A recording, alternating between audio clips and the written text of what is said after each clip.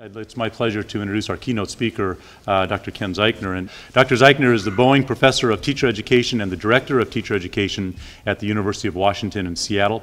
Before joining the University of Washington, he was in the School of Education at the University of Wisconsin in Madison for 33 years, where he was the Hofs Bascom. How'd I do? Okay. Professor of Teacher Education in the Department of C&I, Curriculum and Instruction.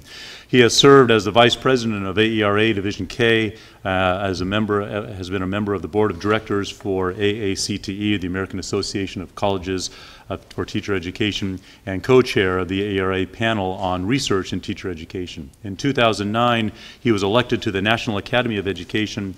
His research focuses on understanding the historical trajectories of different approaches to improving teacher education and on elaborating the underlying assumptions, program elements, and consequences of different approaches to social justice-oriented teacher education. His recent publications include a book titled Teacher Education and the Struggle for Social Justice, published by Routledge about 3 years ago, and this is a great article title, an article titled Competition, Economic Rationalization, Increased Surveillance, and Attacks on Diversity, Neoliberalism and the Transformation of Teacher Education in the U.S., which is in the International Journal of Teaching and Teacher Education in 2010. Join me, please, in welcoming Dr. Ken Zeichner.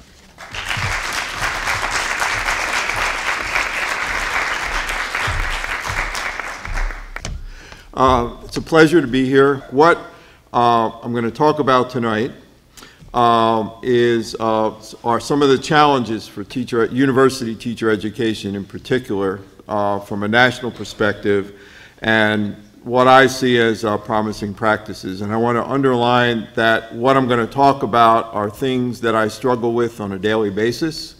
I still am a director of our elementary and secondary teacher education programs, and so the things that I'm going to be talking about, and it's not a laundry list of all these different practices. It's what I'm trying to do is to help support a fundamental shift in how university teacher education takes place. Not just because there are a lot of people out there who want us to go away, but because I think it's the right thing to do. And as I began thinking about my career, which is about 38 years now as a university teacher educator, these are the same things that I've been working on and fighting for my whole career, even before the reformers came upon the scene to try to take us away. So the first thing I'm going to do is just to talk a little bit about the context. I'm not going to go into a lot of depth, but I want to focus then on the direction I think university teacher education needs to go and why. So in the current context, there are essentially three camps from my perspective. University teacher education, for most of the history of the United States, there have been multiple pathways into teaching, including university teacher education, including teachers' colleges, normal schools before that. And it was only very briefly between 1960 and 1990 that universities and colleges had a monopoly on teacher education in the United States. Right now, universities prepare about 3/4 of teachers in the United States. That varies a lot according to where in the country you're talking about. In the state of Texas, for example, non-university providers of teachers for the state of Texas, it's almost 50% of the teachers in Texas enter through non-university routes. New Jersey, Florida, and to some extent California or other states where the non-university preparation is growing substantially. Washington has just opened the gates a year ago in order to compete for the Race to the Top grant, which we didn't get.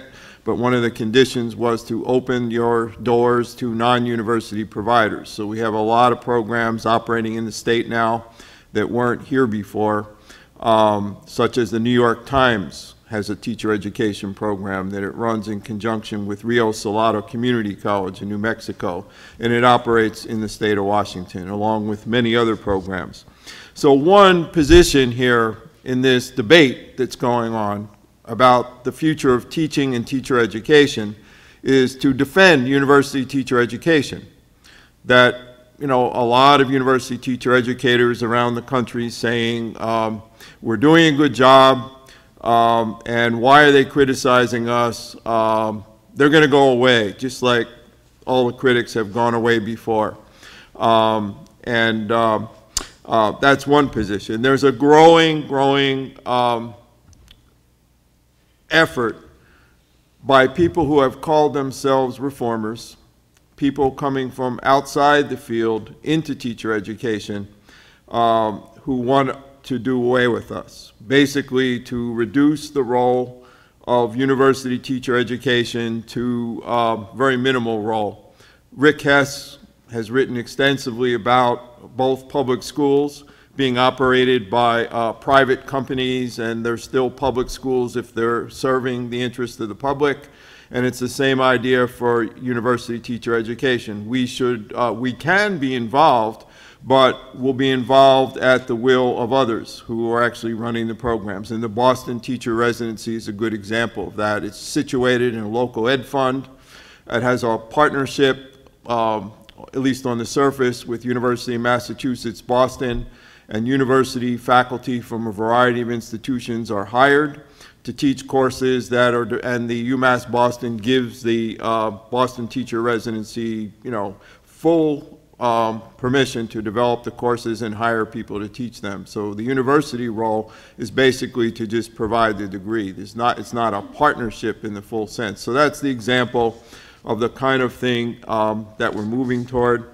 Even though that I've been a critic of traditional university teacher education for many, many years, and even though I've been in an ed school directing teacher education for most of my career, I've also been a critic of some aspects of the traditional model. The reformers consider me a defender of the system, and that's because I don't want to blow it up and do away with it and replace it with something else.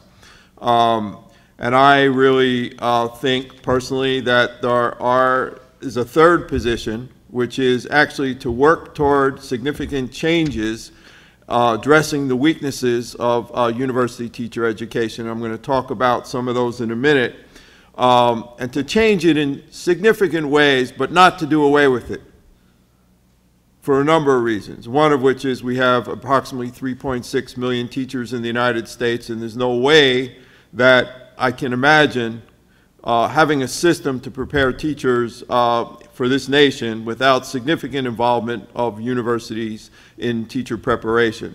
And so even with everything that's gone on in the last few years, we still prepare about 2/3 of the teachers of the United States, according to both the Department of Education and a recent National Research Council report on teacher education. So what I'm going to talk about is a way to transform university teacher education, not reform it, because the reformers, and that's what they call themselves, literally the language has been used to blow up ed schools. Reed Lyon, who was formerly in the National Institute for Mental Health in Washington, involved with a lot of the reading, the science of reading that we now hear a lot about, actually said, he later apologized for saying that the best thing that could happen to American public education is that they drop a bomb on education schools. And so and the other thing I want to say about the reformers, and I'm not going to go into it in a lot of detail here, but there's a substantial role for venture philanthropy in bankrolling an agenda that is deliberately aimed to reduce the significance of education schools in the preparation of teachers in the United States. Next week, for instance, there is a summit, the 2012 summit of the New Schools Venture Fund, which if you haven't heard of it, you should look it up and look at the agenda for that event. Because a lot of the players, Teach for America, New Teacher Project, Relay Graduate School of Education, the programs that are on their way, even to Washington very soon, are meeting next week in California, and every funder who's giving money to education will be there. There's very little venture philanthropy and foundation money going into university teacher education right now, at all. And that's been documented, and if you're interested in details of that, I'll be able, to supply you with references where you can read about it. The foundation community, and even the foundations like the Ford Foundation, Carnegie Foundation that funded Teachers for a New Era, that my university was part of, $5 million. They're not funding university teacher education. So this is literally an assault on university teacher education. And so there is a deliberate move to close university programs and replace them with something else for a number of reasons that I'm going to talk about. Preparation should be shorter. I think Dean Rios alluded to this real debate over, is teaching a profession, or is it something that is a technical activity to prepare people to implement teaching scripts? And so that's a serious, and so there are a lot of efforts to increase the number of programs where people essentially have a brief period before they become responsible for a classroom, and they do most of the learning on the job as full-time teachers legally responsible for classrooms. Value-added assessment, which is report cards on teacher education programs based on the test scores of the students taught by graduates from different programs, is rolling in. It's the main element of Secretary Duncan's accountability proposal for teacher education. State of Washington has adopted it and will be rolling it in along with the teacher performance assessment. The value-added assessment is the equivalent of holding business schools accountable for the state of the U.S. economy, or medical schools accountable for the state of the health care system in the United States. But it's coming, even though there's a substantial debate among experts on assessment about whether it actually gets at quality or helps improve anything. The narrative is underlying all this that public schools are broken. It's the fault of teachers, bad teachers, so we need to fire bad teachers, and so we develop these new evaluation systems. And it's the fault of teacher education programs, largely in universities, who prepare these bad teachers. And so the teachers unions, and now education schools have been targeted in various ways. There is an overwhelming evidence from my perspective that poverty in all its aspects, access to health care, access to housing, nutritious food, high-quality early childhood education, to a community free of violence, and a safe community. All this matters. There was just a new book that was released by the Spencer Foundation called Withering Opportunity, that's a summary of research from a number of disciplines about all the evidence about the effects on outside-of-school factors on the quality of learning. And there are problems in schools. There are kids being underserved in public education in the United States, but it's being blamed on teachers, and now education schools and everything else is being ignored. Another part of this is that there are many advocates for these fast-track prepared teachers, called early entry teachers, to come into schools. Many of them charter schools or turnaround schools, as they're called, in Chicago, and to be trained as teachers, not educated. The reformers often use the language of training, in fact, almost always. I met with the director of turnaround schools in Chicago today at my dean's request, and that was for an hour and a half. And he always used the word teacher training, never once referred to teacher education. And so we have this growing inequitable distribution of teachers in the United States that's been documented by people from all sides of the political spectrum on this debate. That we have more and more of these early entry, fast-track prepared teacher technicians they're teaching almost exclusively in high-poverty urban and rural schools. They're not teaching the children of the people advocating these policies, the children in the middle class, and there are documented changes about what's happening to the curriculum in the schools where these teachers are working, so that the pressures of No Child Left Behind and the focus on raising test scores with the punitive consequences for schools means that kids have access to different qualities of education. Some kids have access to reading and math, skill preparation, and test preparation for the tests, and other schools have access to art and music and science and social studies and other things. And so there's a growing disparity in the quality of education. There are a growing number of communities as these early entry programs like Teach for America grow that do not have access to experienced teachers. What they have are teachers who come in from a variety of programs. New Teacher Project is another one. Teach for a few years before they go on to something else, such as graduate school in business or law, or graduate schools of education, or companies like Goldman Sachs and GE that have partnerships with Teach for America. So we have this, this idea that it's okay for these schools in poor communities to be staffed by these largely underprepared teachers who learn to teach mostly on the job, stay for a few years and leave, but an unwillingness to have those teachers teach our own children. And it's a serious inequity in the distribution. But we're also told at the same time experience doesn't matter.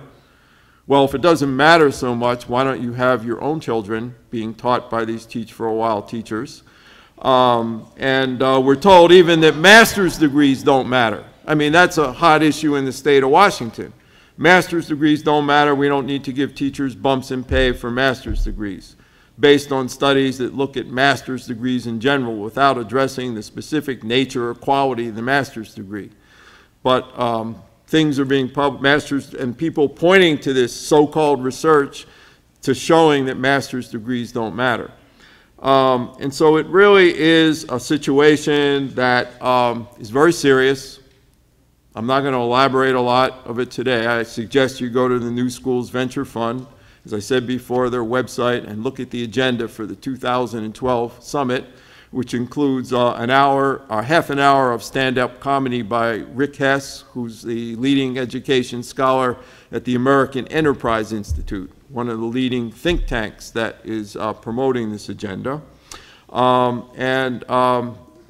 The amount of money going in, there's an act coming out of Congress that was brought to Congress by the New Schools Venture Fund and some other venture philanthropists called the GREAT Act. How many people have heard of that? So one hand go up, I think. The GREAT Act will authorize charter teacher and principal preparation programs, and it will be rolled out by the Department of Education in a race to the top competition where they will come to states and say, we have a lot of money for you, and you can have it if you let these programs operate in your state. And I'm going to give you an example of one of those programs. And they won't be subject to state regulations as we are. We already have programs in the state that are based out of state, like University of Phoenix and Grand Canyon State, that operate in our state, teaching Washington residents who teach in Washington schools, and they're not subject to the same, from my perspective, fairly rigorous state requirements for teachers in the state of Washington, which includes cultural competence standards and also the teacher performance assessment. And so we already have a two-tiered system here. It's been prevalent in a number of other states for a number of years now. And so I'm going to just move away from the context right now and talk more about where I think we need to go. And not just because of this, but unless we make some significant changes, we're going to be greatly reduced in our presence in teacher education within the next few years. There's no doubt about it, from my perspective. Okay, transforming teacher education. So I'm not talking about reform, blowing it up, starting over, replacing it with charter programs or venture entrepreneurs is a term that's used. Educational entrepreneurs. New Schools Venture Fund prepares a lot of them. And the idea is that you get a bunch of smart people in a room and they ignore everything that's ever been learned by anybody in the field for the last 100 years, and they go in there and they invent something, a teacher education program that's innovative. And I'll give you an example in a few minutes. Just like, smart people went in a room and invented Google and Facebook and so on. It's the same kind of mentality. Smart people in a room can create it. The folks who have been around have had their chance and they failed. That's us. And we need to go away. But I think there are ways that we can change that will keep us around. And the basic idea here is whose knowledge should count in the preparation of teachers? Whose responsibility is it to prepare teachers? And what I'm trying to work on in my own situation and trying to call for in other university programs is a real shift. I call it an epistemological shift because it changes the nature of whose knowledge counts in teacher education. And I'm going to elaborate that in a little. Another piece of it is that we can't expect teacher education of any kind in and of itself and by itself to really help deal with the problems that exist in public education that are in part a reflection of the growing inequalities in income in the society. We can't look at it in isolation, but we really need to connect teacher education with social justice work going on in communities and by the people who live there, community activism that exists in urban and rural communities, and with various efforts in healthcare, social work, parenting, early childhood, and so on. And I'm going to give you some examples of that. It's also not just a matter of things that we do in our programs, within existing structures, but I also believe that we need to create new structures, new places for teacher education to be situated that we are a part of. I'm going to talk about that in a minute. So basically, I'm looking for what I call more democratic epistemology that includes greater respect for and interaction among academic knowledge at the university, not just in the education school, but the arts and sciences are a strong part of teacher education, school expertise, and expertise that exists in communities. I'm going to give you some examples of exactly what I'm talking about, including the people who send their kids to public schools and live in communities. I believe very strongly that, in my case, urban teachers really need to have access to that expertise from all three of those domains in ways that have not existed commonly before. And that's what we're struggling with. So there are basically, from my perspective, only two kinds of teacher education programs in the United States, even though there are hundreds of different structural models, 4-year, 5-year, post-baccalaureate, residency programs, and so on. But it all boils down to, I think, two kinds. The college recommending program is the sort of traditional program, and what defines it is that the preparation is completed before the teacher becomes the teacher of record. Okay, so it could be they're undergraduate or graduate or what, but they finish, they're certified, and then they take over a classroom. And the way this has existed is that traditionally, that the university has the theory, the university has the expertise. It's our job to give them the theory and expertise, and it's the job of the school to provide a place for them to apply the expertise. And so Jean Clendenin in Alberta, Canada, has called this the sacred theory to practice story. So it's a model that, for as long as I've been involved in teacher education and many years before, there's been recognition that this model really doesn't work very well, that there's a real disconnect between school experience and coursework that exists.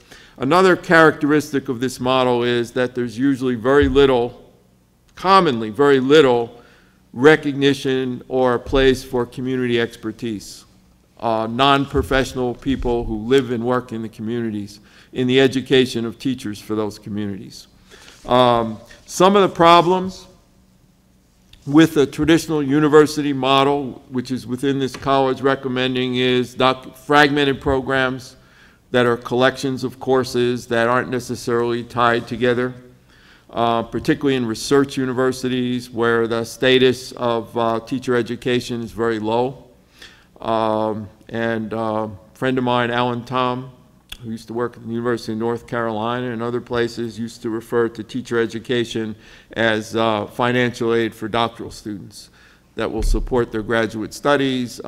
Dan Liston, a colleague of mine, University of Colorado, refers to it as the housework of teacher education and research universities, this sort of work. And Linda Darling-Hammond has spoken frequently about teacher education as a cash cow that generates income that is then funneled off into other parts of the university. Now, I think the research universities like the ones I've spent my career in are most guilty of these problems. I think to some extent the status of teacher education is an issue at more than just research universities. And then because of this sort of, we have the theory and then you go out and apply it, model of teacher education, there's been this problem with teacher candidates actually learning how to enact practices in the settings in which they're expected to go and teach. So they learn about things, they might see videotapes of things, they may talk to teachers who do certain things that are focused on in the courses, but they don't necessarily have the kind of intense laser-like focus in the clinical training that helps them acquire the expertise in actually enacting practices in the kinds of complex and uncertain settings and underfunded settings that they're going to have to go into and engage in those practices. Clinical teacher education, which is now the center of activity in the United States. The Blue Ribbon panel from NCAID said teacher education needs to be turned upside down and the clinical part needs to be the center of teacher education. It's traditionally been low status, where student teachers are sent out to schools and there's oftentimes not a curriculum and somebody's sent out periodically to observe them, but it's pretty variable in terms of the quality of the supervision, in terms of whether they have opportunities to actually practice the kinds of things they're learning about in the courses. The cooperating teachers oftentimes don't know very much about what's going on in the university part of the program. The cooperating teachers are doing this extremely important role in mentoring these teacher candidates in addition to teaching full-time and being paid at an hourly rate less than you would make at McDonald's for all of this work. And so we've set up a system that really makes no sense. A system, if you look at other countries, there are other examples of countries that have actually invested substantially in very carefully done clinical teacher education, where the people who do the important mentoring work are actually prepared, supported, and rewarded for the work that they do. There's also a critique that we in universities have not contributed to increasing the racial and ethnic diversity of the teaching force in the United States, which is very important. There's growing evidence that this is important for all children, but particularly for students of color. In terms of Jackie Irvine and Ana Maria Villegas recently did a review of all the research, and there's empirical research about the quality of learning. But there are other benefits for students of color, but there are also benefits for all students to have a teaching force that's representative of the diversity in the population in the schools. And universities traditionally have not helped. And that's one of the reasons there was movement by some to alternative certification programs beginning in the 1980s, was the promise that they could bring more teachers of color into the teaching force. Then this other issue of the perception of us in universities as just, we prepare who we want to prepare according to the people we hired, and we don't really do the preparation in conjunction with what districts actually need in terms of certification areas, in terms of skills. And so we'll prepare hundreds of elementary teachers, and, there's shortages of special ed teachers. And so one of the things that's happened with these emerging new programs, like the residencies, is that they actually prepare they prepare for particular districts, and they prepare in conjunction with those districts to provide the particular kinds of skills that are needed in those districts. And so the university doesn't do this alone. And that we often have left out the local communities that we're preparing teachers to go to. It's very uncommon, although it does exist, for teacher candidates to learn how to work with families and communities. That was just highlighted in a recent survey as a weak area, along with other areas. There's always a new survey that comes out every week telling us what we're doing poorly, but this is an area that I think has been around for a while, and there are very few programs where teacher candidates actually work in communities with children and adults in those communities and learn about those communities. Then there are the early entry programs. These are the fast tracks where the learning to teach takes place mostly on the job as a teacher of record. And so there's like a little preparation beforehand, boot camp, 6 weeks in Teach for America. The New Teacher Project has a short period. There are a lot of these programs. Teach for America is the largest and most, the wealthiest. They've raised $300 million over the last 10 years from foundations and the federal government. And so these programs privilege school knowledge and try to reduce the university contribution in preparation. So they will go in, and a lot of the program is mentoring on the job in the context of a particular school, and things like social foundations of education, which I think are central to the preparation of the kind of teachers I want to prepare, are considered non-essential. Multicultural education is another one from the perspective of a number of the reformers. You don't need to have culturally competent teachers. You need teachers who can implement high-leverage teaching practices, or the scripts that we give them when we send them out. But these programs also, very interesting, they have no or little relationship with the community. I asked the director of the Turnaround School program in Chicago today how they work with the local communities. And I was in Chicago in December. They just announced 21 new turnaround schools. There was a riot literally at the board meeting. The police came in, moved all the parents out who were upset that all the teachers in their schools were being fired. They put the board meeting into closed session. And so they basically have no role in these early entry programs. Teach for America doesn't either. So, and I'm going to give you some examples of what we're trying to do to engage our local communities in our program as examples, but there are other programs around the country. And so the idea is they come in and they take over these schools and they raise achievement scores, but the people who live in those communities aren't to have a role in that.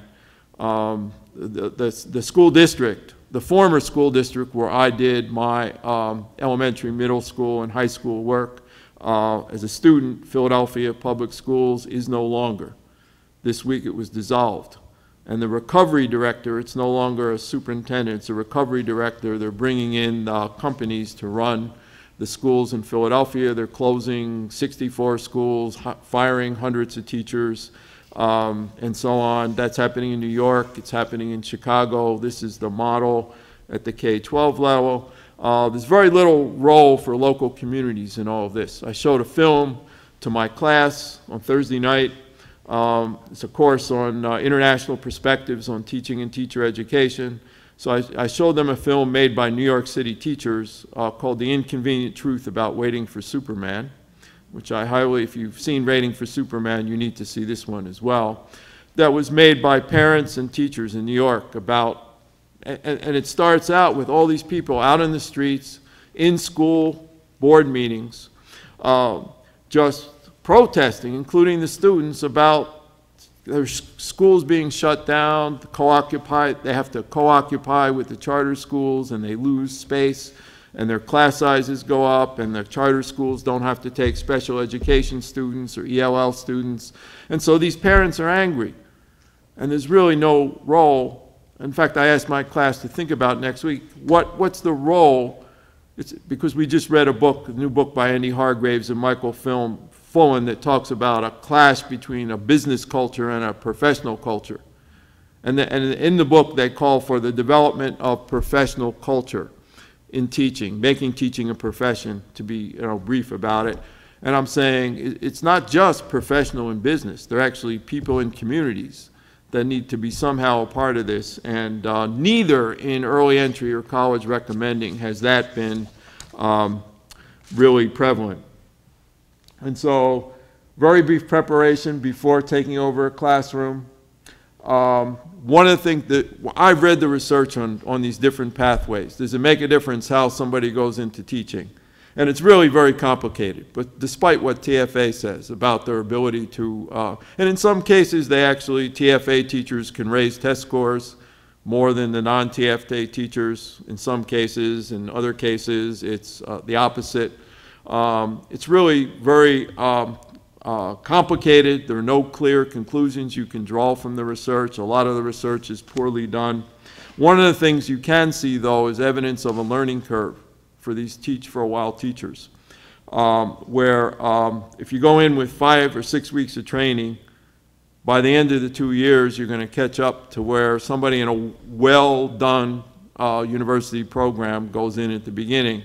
And so there is this learning curve, and again, it's on other people's children that they're learning, not the children of the people advocating these policies.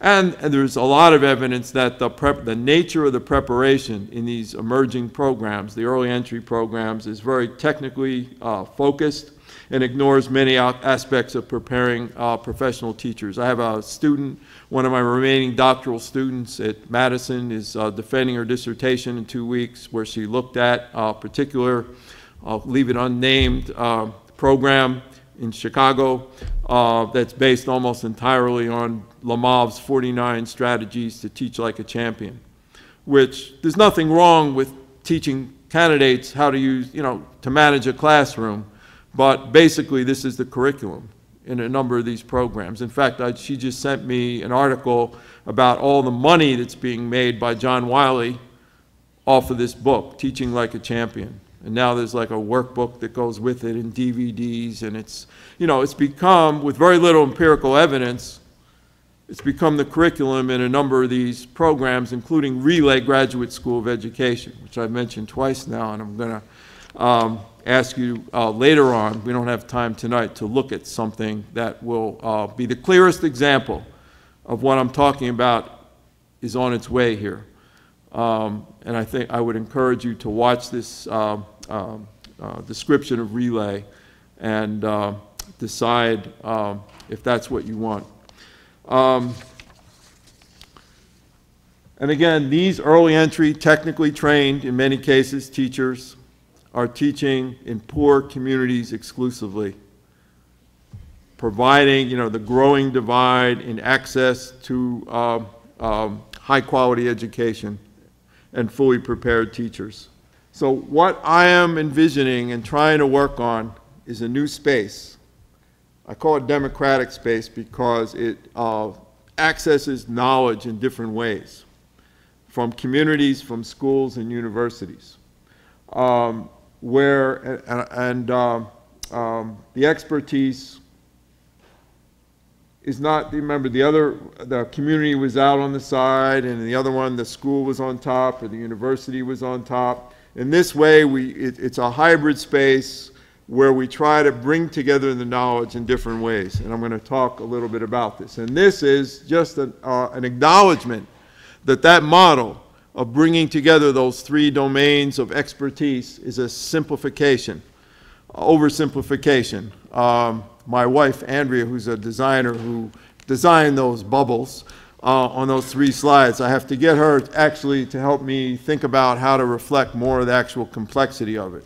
Examples being, teacher candidates come to teacher education programs with knowledge, cultural resources, and all sorts of things that should be accessed in the program.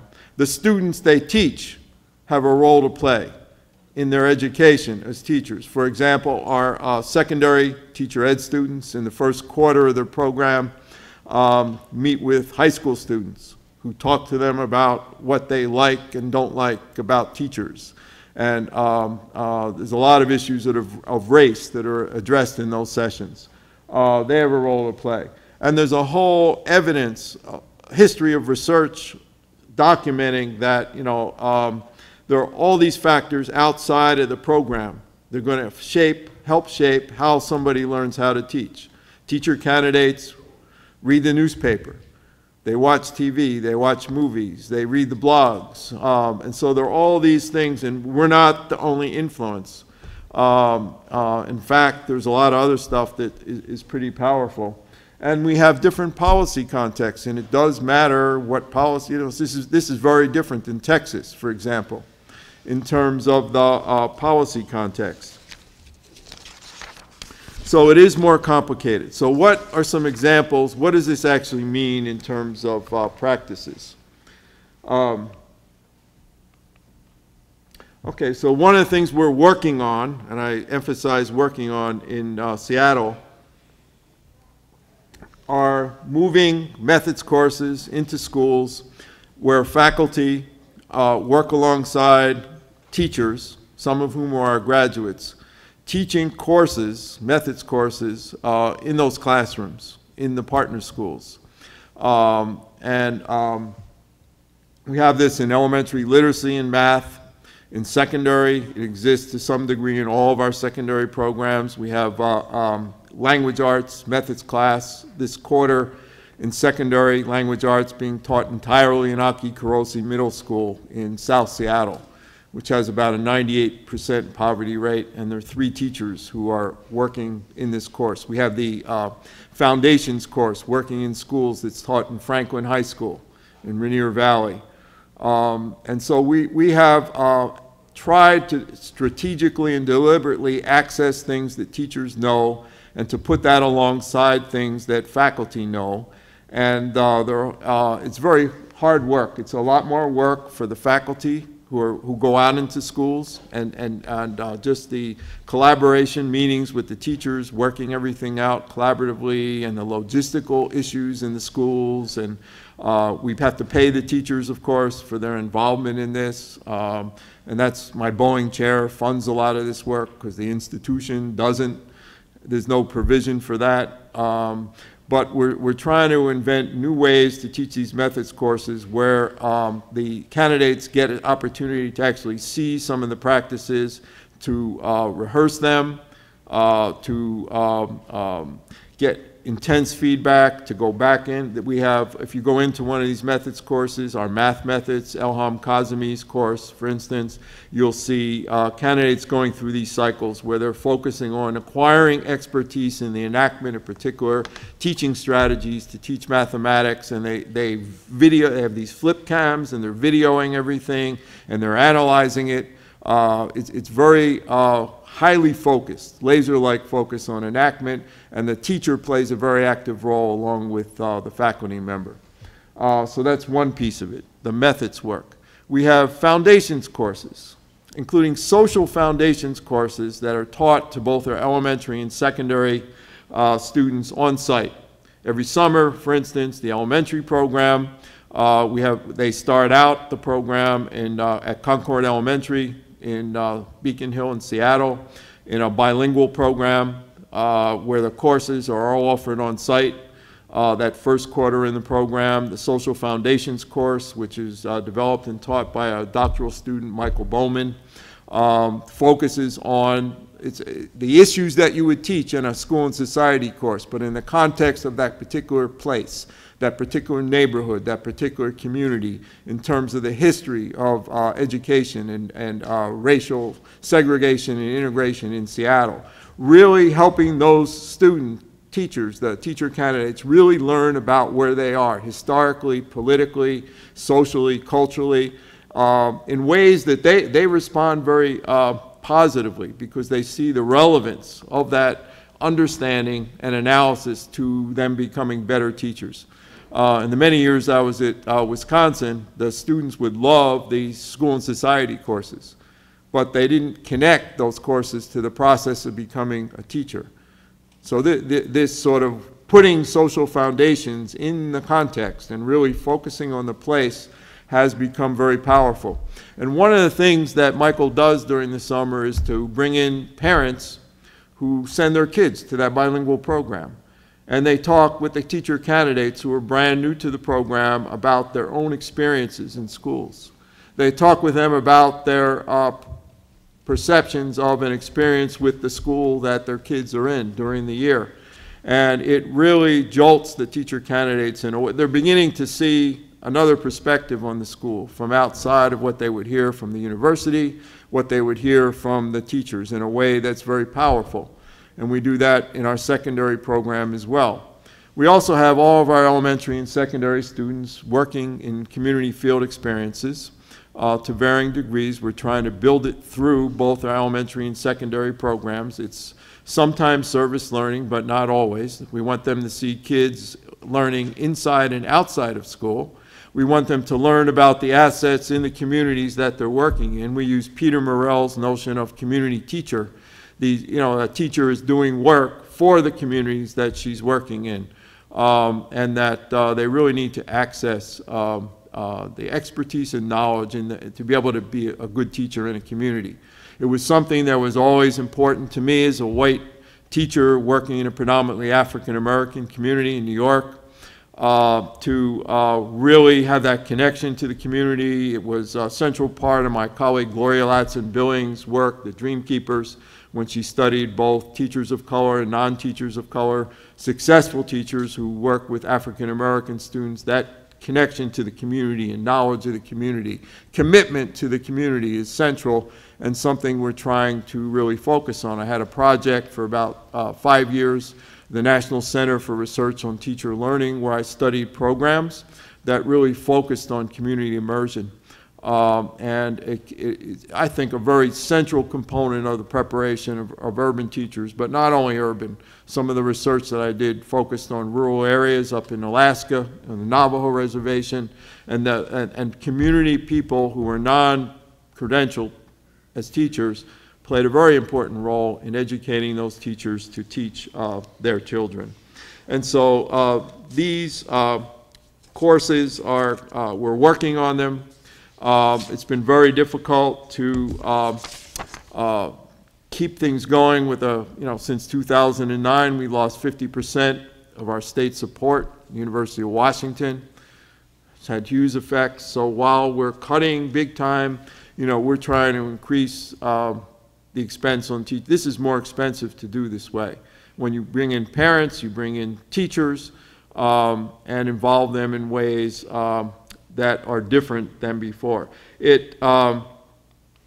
Other things that are part of this is, part of this taking clinical teacher education seriously. That's another thing we've been working on. So really thinking hard about what work in the teacher education program that does go on out in schools and communities, and really thinking it through and constantly monitoring it closely as we would our own university courses. And again, traditionally in universities, they're just sort of sent out there. In a lot of places, people who, say, retired teachers or adjuncts are hired to do the field supervision that aren't connected to the rest of the program, have no power to make decisions in the rest of the program, and there's this sort of two worlds in a teacher education program. And this kind of change, we've had a lot in my career, all these things come along. One of the recent ones was professional development schools. Now we have residencies, and I'm going to say a word about that. And so everybody, gets money to do a professional development school or residency, and things don't necessarily change. There have been a lot of slogans in teacher education. I'm really trying to achieve, when I'm talking about epistemological shifts, some really substantial changes in how we interact with people in schools and in communities, and that we share responsibility in ways that none of us are really used to. So these are some of the processes that we're working on. There's also the most currently popular model in the United States right now, for the Obama administration for sure, is the teacher residency, the urban teacher residency, which again is to prepare teachers for specific contexts. It's a more school-based program. It's a program where the teachers during the residency year or 2 years are mentored, so it's not an early entry program. It's sort of in between. You have your traditional university program that's very disconnected oftentimes from practice and communities, and then you have your early entry program that sort of throws them in and they learn on the job. The residency is in between. It's more school-based, but there's also coursework. And so in studying these programs, and in part I'm studying it because I've been involved in helping to raise money to develop one in Seattle, which we're going to be doing over the next year, that there's a whole lot of things going on. This new structure has been created, but then when I look, and I call it ecologies of expertise, the expertise of universities, schools, and communities operates in all kinds of ways within residencies. There's some folks doing residencies, as I want to do, to try, because I think it offers potential to realize the kind of hybridity, the kind of more democratic knowledge interaction that I'm trying to achieve in my work, that creating our residency will exist in a neutral space outside of the university and outside of the school. But the university and the schools will be involved. The Seattle district will be involved. But it's outside of the bureaucracy and outside of the budget cuts to both the schools and the universities. There are folks involved in residencies because they see it as a way to push universities out. Another strategy in addition to the early entry program. So Boston, as I mentioned before, there's really no university involvement. And there's some other residencies on the list at the New Schools Venture Fund Summit next year. You'll see a lot of residencies at this reform event next week in California. And so and then there are people doing residencies because there's a lot of money being thrown at residencies now, and so they're doing it. And in some cases, they're doing what they were doing, but calling it a residency, which was the history of professional development schools, the history of reflective teaching, and a whole lot of other things in teacher education. And there's almost no evidence. It's very interesting that there's so much money, millions of dollars and hundreds of residencies popping up all over the country. There's almost no empirical evidence about their efficacy. There's some evidence, limited, that they increase teacher retention in urban schools. And there's almost no evidence. There's one study that came out on Boston teacher residency a few months ago that looked at the effect of the residency on student achievement using a value-added model, and it was mixed results. So there's not a lot of overwhelming support. Of course, we're being asked to prove that what we do actually works, but that doesn't seem, it's almost to me as if truth doesn't matter anymore. You know, you can call something anything, you know, Michelle Rhee's group, Students First, or Stand for Children, which is really Stand for Corporations, and it doesn't matter. And so we're being pressured to you know, where's the evidence that what you do in universities work and residencies don't have to prove that. But I'm still I'm excited to be, you know, involved in this effort, but I'm also very frightened because it's a very slippery slope, the residency model. But I think it does offer the potential, and I do believe there are advantages to going outside of the formal university and school structure to do this kind of shared responsibility model. And so we have some research underway on the work we're doing on hybrid teacher education. Right now, we're focusing on the methods courses that we're moving out to schools, and we're looking at how does doing this work alongside teachers actually change the way these courses are taught. And it really does. You know, you talk to any of our faculty who have been teaching out in the schools with teachers, and in some cases in literacy and math and elementary, it's the whole course is taught out at the schools. They cover less material, for example, and they're focusing more on these cycles of implementation and analysis and really focusing on enactment, acquiring ability to enact practices. and we're looking at the community experiences as well. And we're looking at how does this affect the teacher candidate learning, doing this kind of work. Do they really acquire the ability to enact practices better than they did before? And can they then transfer that to, because they also have placements in addition to the school classrooms where they're actually having their courses. And so a lot of this research is, we don't have a lot that we can show for it now, but we're, and then we're doing research on what does it take to do this work. And so we're looking at the resources that are needed. I'm interested in trying to create something that is manageable and sustainable, even in the budget environment that we're in. Part of that, I came into the University of Washington just as the money had run out from their Teachers for a New Era project, and all these things had been created, and it was my job to, implement them or get rid of them because there was no money left. And then the budget cuts started. So I want to try to figure out, and one of the ways is this working with schools and universities and communities in different ways that I think will be helpful. And so I want to just quickly talking about what this work is not. It's not a romanticization that we can eliminate power differentials. I'm talking about trying to level things a bit. There's different power, there's different expertise. We all bring different things to the table when we work with communities and schools in these ways, but we're not making everybody equal. We're not going to suddenly agree about everything. And I've learned this in the 2 years that I've been in meetings with our community and school partners in conceptualizing the beginning of this residency.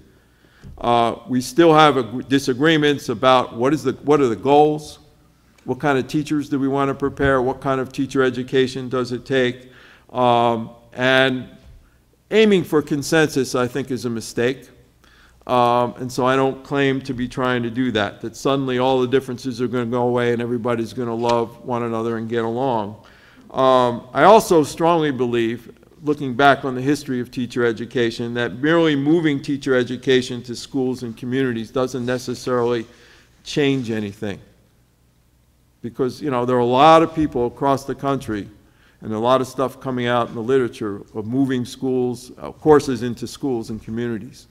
But they're not clear oftentimes about what they're doing or why they're doing it and what consequences it has. And it's become, to some extent, a fad. I'm talking about what we're trying to do is some real shifts in the issue of whose knowledge counts.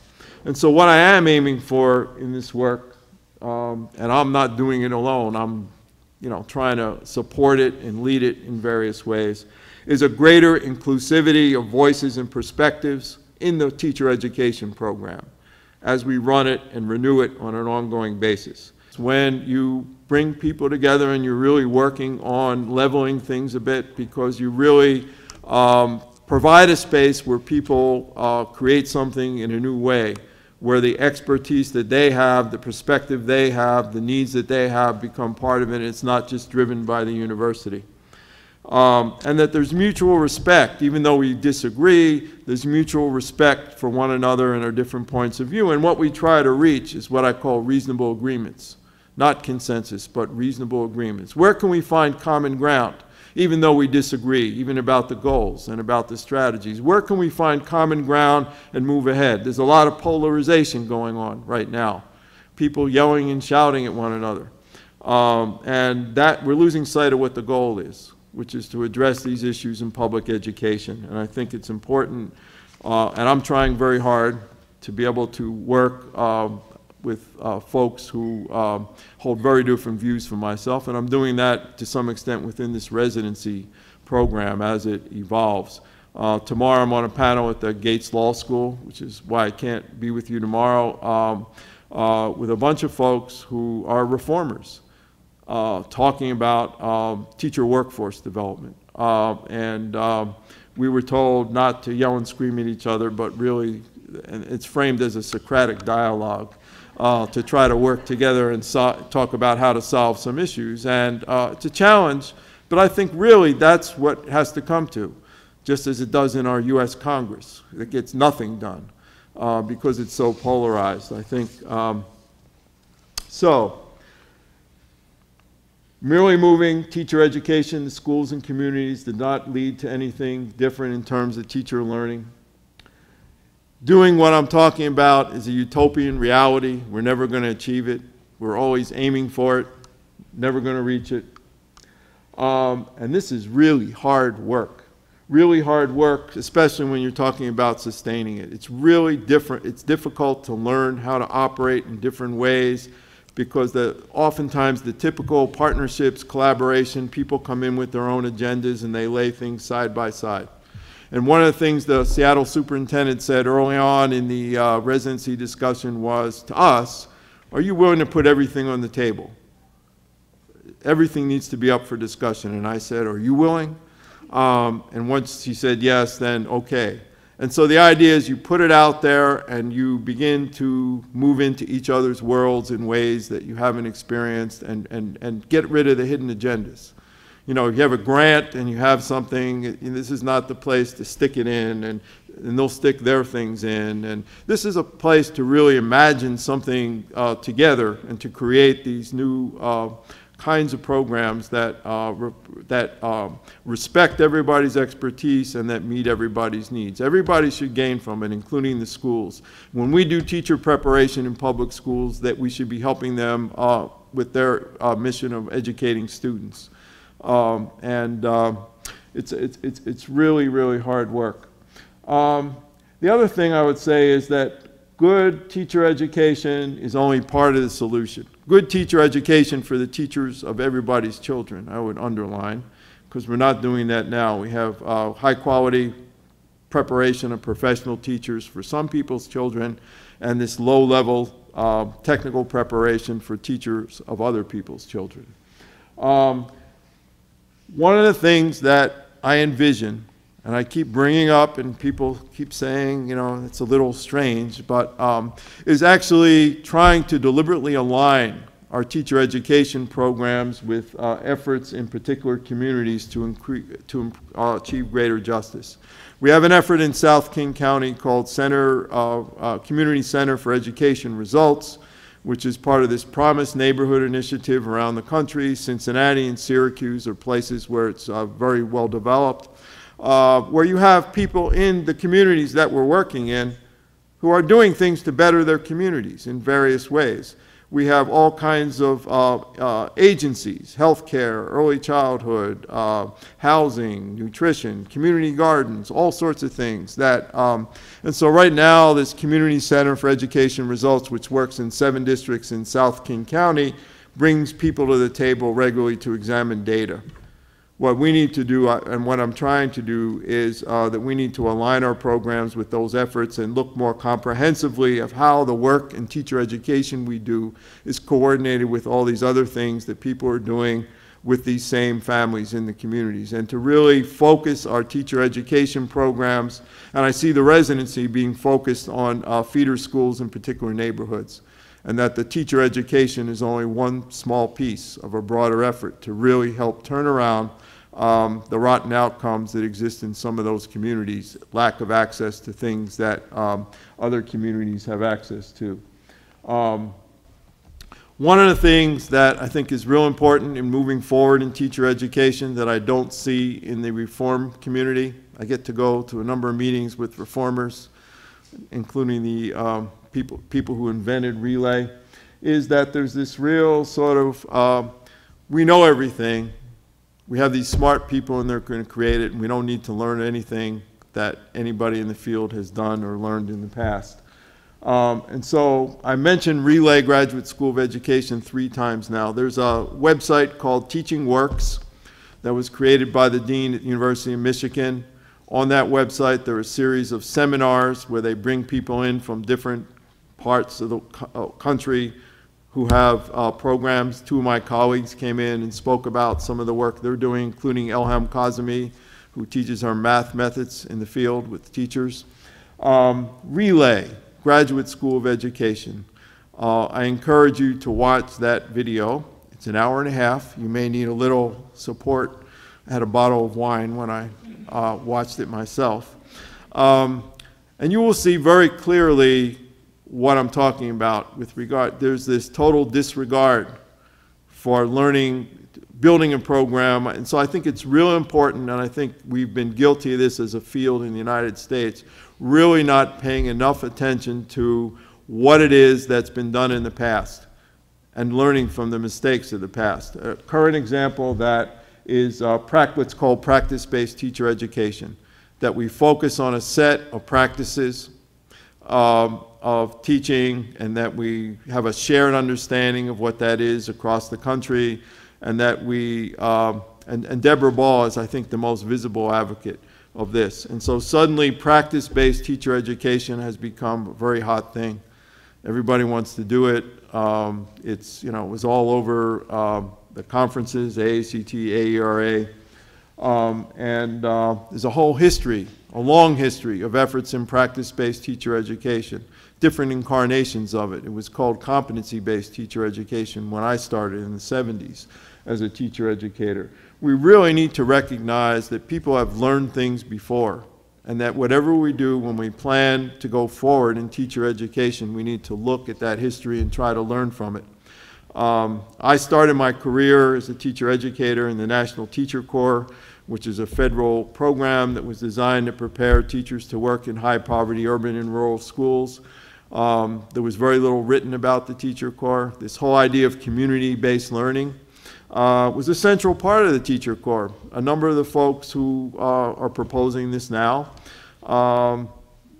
think it's new. There's not much that's new in teacher education. We're always focusing on creating something new and innovative, and then, you know, our workplaces are set up that we have to, you know, prove ourselves to be innovative and, you know, making unique contributions. But I think, you know, there's a lot to learn from carefully studying those who have gone before us and what they've accomplished, and I think that's very important.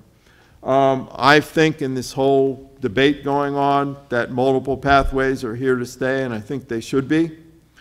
That we shouldn't have a monopoly on teacher preparation. I think the focus should be on making whatever pathways exist high quality, holding all of them to the same high standards, and we don't have that now. And I think that non-university folks should be able to prepare teachers. You know, that we don't necessarily have, you know, the answers, and that a little, the multiple pathways, and to some extent, this sort of innovation will be stimulated by different opportunities to create things by different folks. And so they shouldn't be, you know, they shouldn't go away just like we shouldn't go away. But then they shouldn't be doing these things like preparing these technically trained teachers to teach only certain children. So I'm talking about high quality programs, and we do know some things about what they are, the characteristics, but we're not going to go back to a day that existed from 1960 to 1990 where we've had a monopoly on teacher education. Those 30 years, that's over, and we're going to go back to what existed for the 100 years before that, which were multiple pathways. And this idea of residencies, school district-based programs, is not new.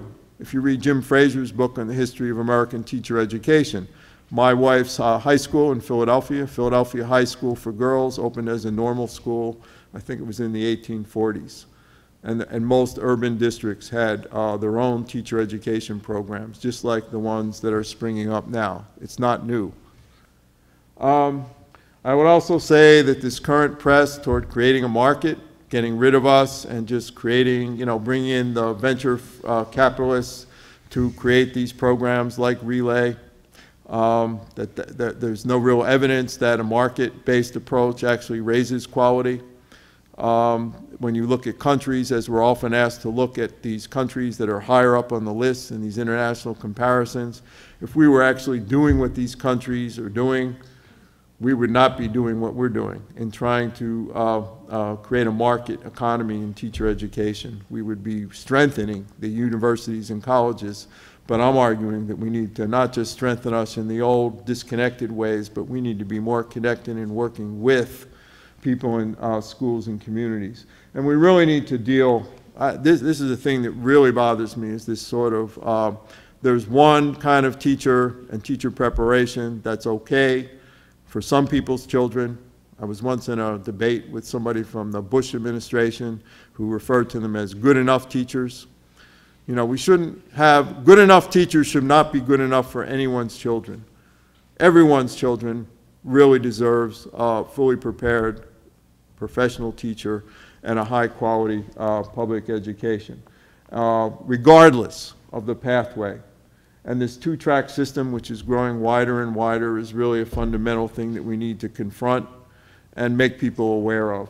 And so we should have the same high expectations for the teachers of all children as we have for the teachers of our own children and grandchildren. Not that everybody's child should have what we want for our child, but the same high quality, because it's going to affect us all. Education is not just a private good to be consumed by us as individuals, but education is a public good that is fundamental, strong public education, to the survival of our society. And so these are really critical times, and I think that we really need to be open to moving forward and changing, to becoming less the experts and offering our expertise in collaboration with others' expertise in different ways. So I think I'll stop there. Thank you.